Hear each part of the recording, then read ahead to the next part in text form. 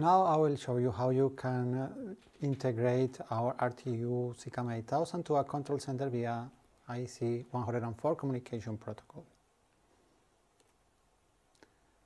Following with the example we have been developing, we have here our RTU and we have one control center with one IP address where we want to establish the connection with RTU.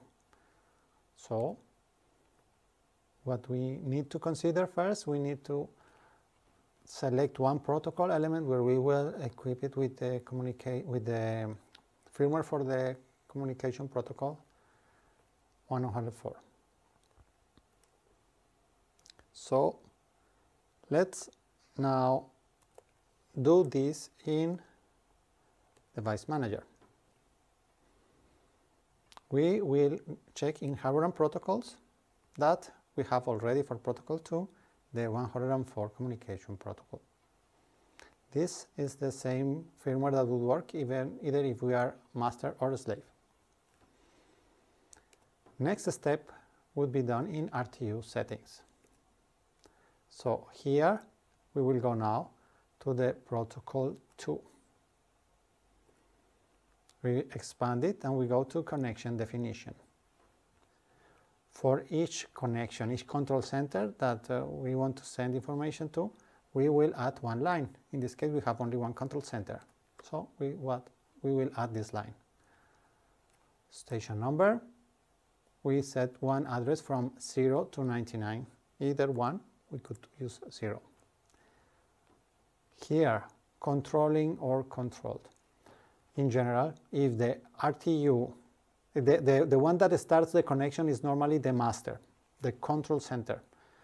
This would be, the control center is the controlling, and we are the controlled station. So we leave it here in controlled. And here we define the IP address of the control center. This is one of the reasons why our RTUs is quite secure. They would only answer to requests from an IP that we have previously configured. Next, as we have said for the other protocols, for every connection that we have defined in the protocol elements, we need to define a corresponding line in the topology. So we will go to the topology and we will add one line. This would be for protocol element 2. This would be the station 0 that we just defined. In this case, the data flow direction is in monitor direction. Important region number following our same, this would be region component 2, like the protocol element 2, and component 0. Very important is this data flow routing in automatically and selective, and you will see why in a second. Now, I guess you can imagine what should be the next step is to define which information shall we send to this control center. So the natural guess, I will say, would be to go here to the signals. And then we should select here the protocol element 2. And then we should select here the information that we want to send to the control center. For example, district currents. And then you select assign.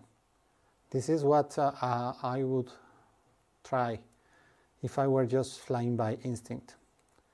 As soon as I do that, then I would get an error indicating me that the signal cannot be assigned to this protocol element 2 because this module or this protocol element does not support any category of the signals that I try to assign.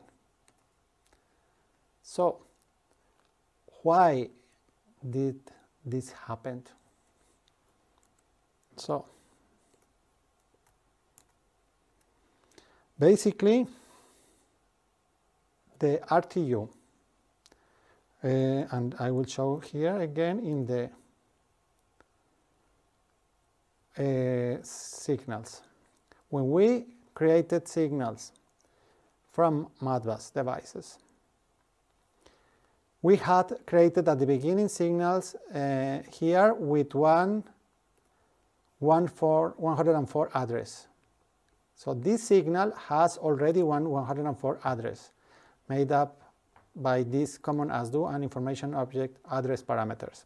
Every signal that exists in the system has already a 104 address.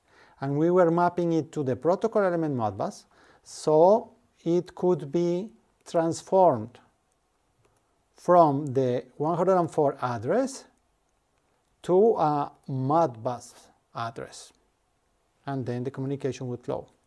With 62850, the same happened. We have some signals with 104 address, and they are transformed, or from the 62850 address, they are transformed to 104. In this case, all the signals that we have created have already a 104 address. There is no need to translate them further. So I don't need to map them here.